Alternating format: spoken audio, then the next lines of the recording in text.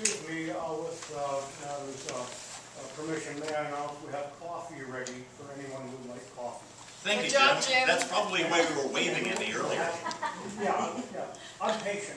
We'll also have some pizzas coming up, so. Thank you, Jeff. Come on back.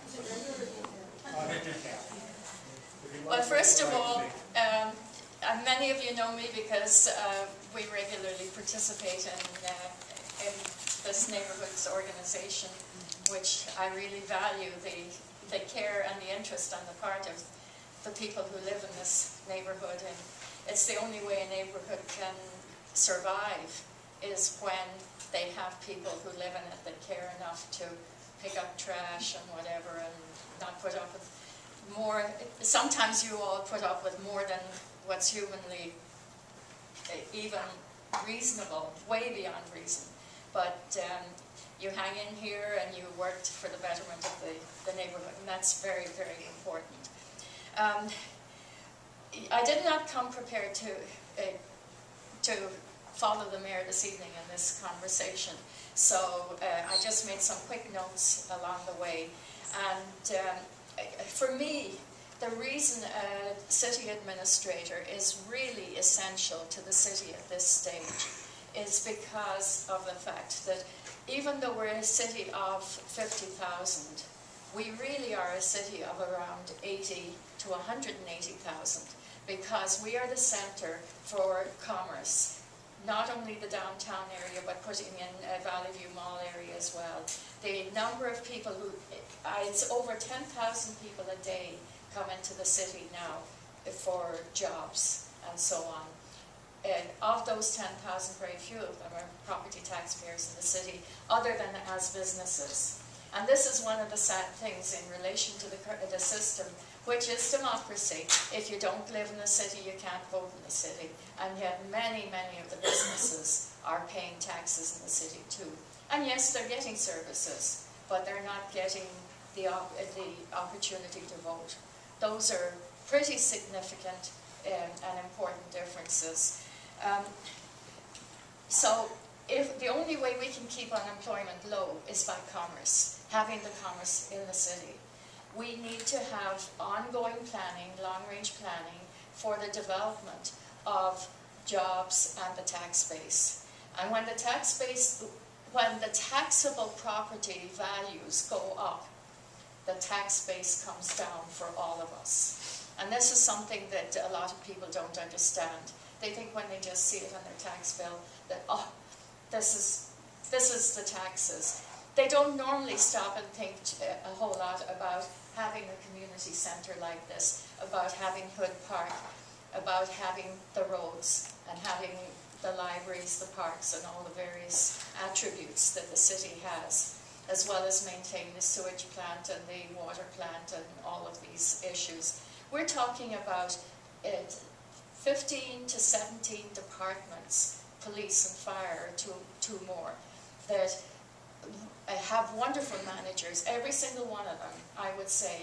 Obviously, some are better than others, but by and large, the managers running the city work now within their own parameters of their own departments. One of the major benefits of having an administrator is bringing somebody with professional training. We'll take questions later. With professional training. No interruptions, please.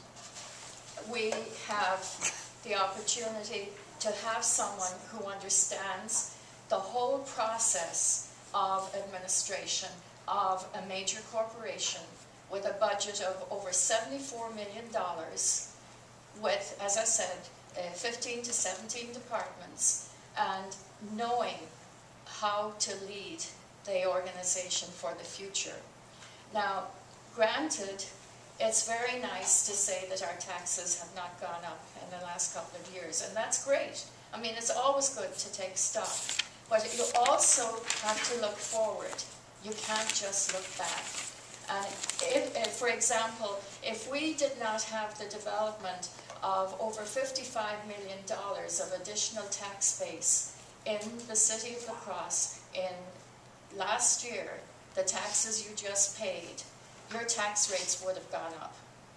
But with $55 million of new taxable property in the city, that has helped. Along with this, certainly the mayor has contributed too, to attempting and encouraging and sometimes wrestling with the city council to keep it. So it's the combination.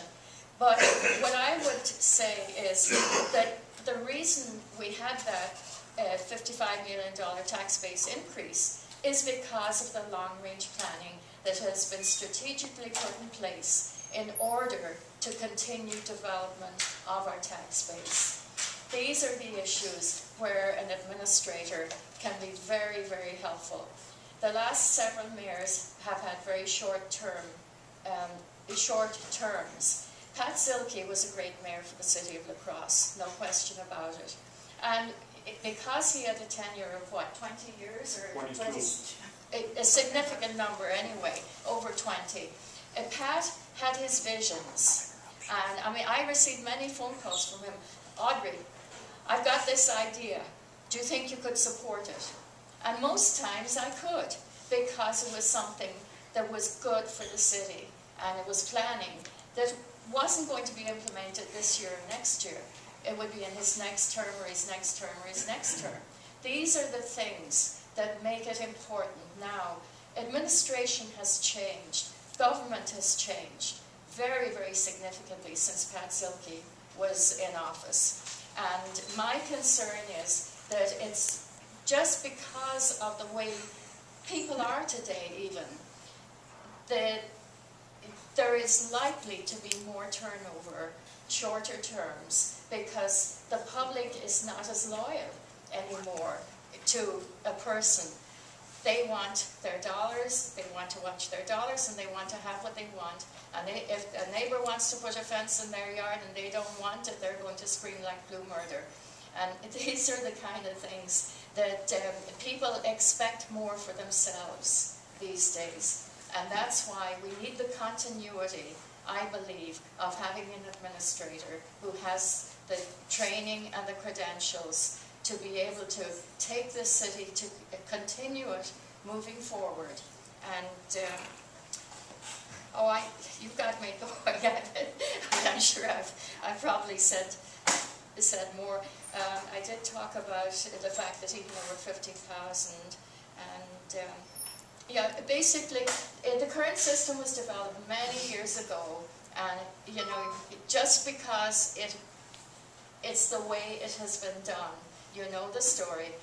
If you do it the same, you'll end up the same with the same results. This is a time for the city of La Crosse to take a step forward in faith and to understand that we all will be in better shape, paying ultimately down the road, our kids, our grandkids will be paying less taxes if we do really good long-range planning that's not going to happen this year or next year, but in the next 20, 25 years. So that's what I believe. Thank Thank you for listening.